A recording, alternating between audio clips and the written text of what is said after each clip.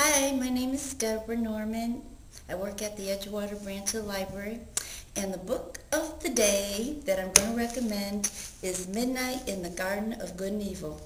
Yeah, I know some of you saw the movie, but as y'all know, the movie never captures what's in the book.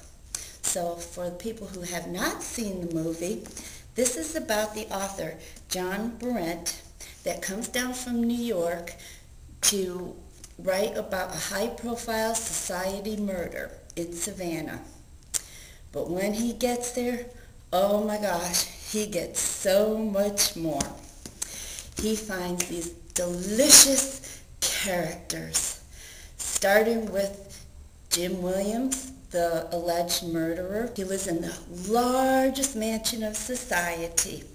It's called the John Mercer House. Some of the characters that you're going to meet in this book is Lady Chablis.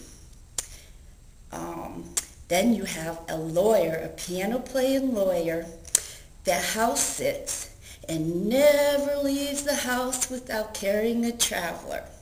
You will also meet Minerva, the voodoo priestess, which does her magic in the graveyard at midnight, hence the name. So, you want to know more about what happens in this murder trial? Because it lasts 10 years.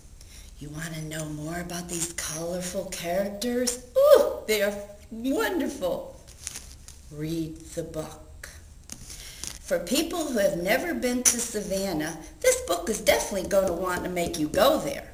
And if you've already been to Savannah, it will want to make you go back because maybe you'll be lucky enough to run into some of these characters. So you pick up your copy today of this book, and if you don't have time to read, hey, you always have time to listen. I know where I'm going to be going soon. Bye-bye.